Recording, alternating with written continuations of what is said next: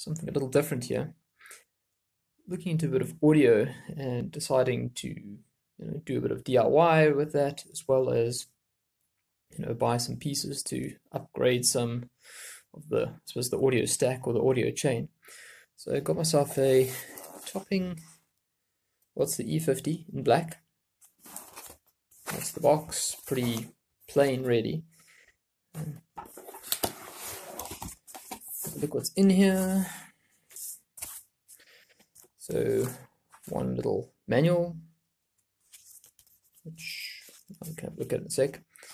Warranty card, selection of cables, remote,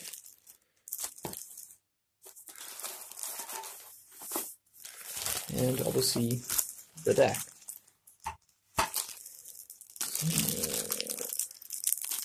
The remote. Yeah.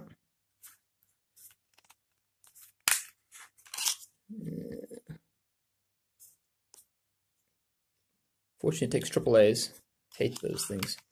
But I suppose if you want to make it small, then AAA is the only thing that will fit.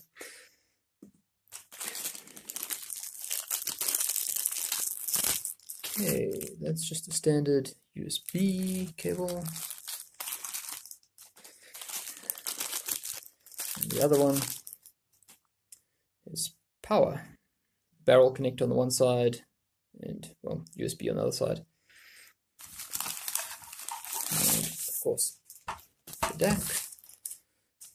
Look, front, one switch, well, one button there, I should say. Again, a label. There we go. I suppose that's what the USB is for.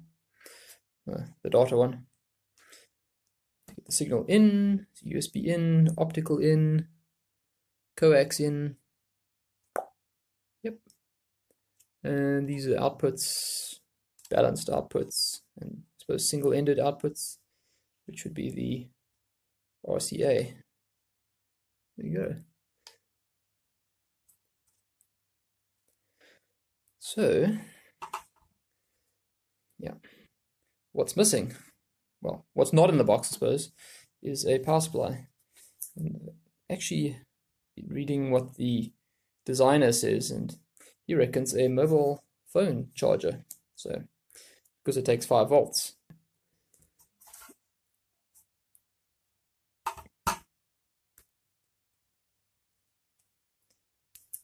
Let's plug it in and find out.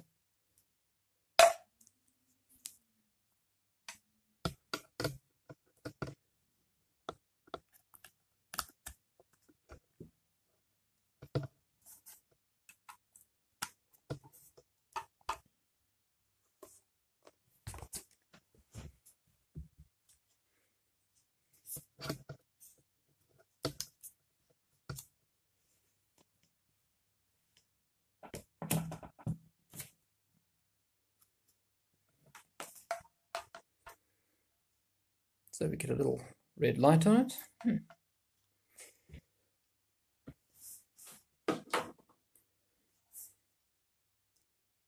See if we can turn it on from here. Ah, yes, we can turn it on without the remote.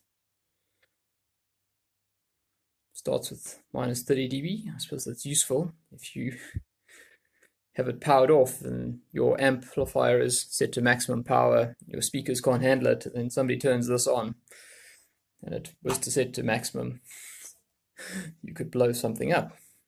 So that's a good safe setting.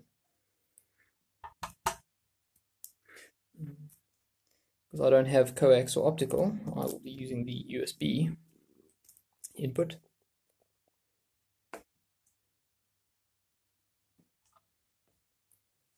Cool, but that's what you get. The remote.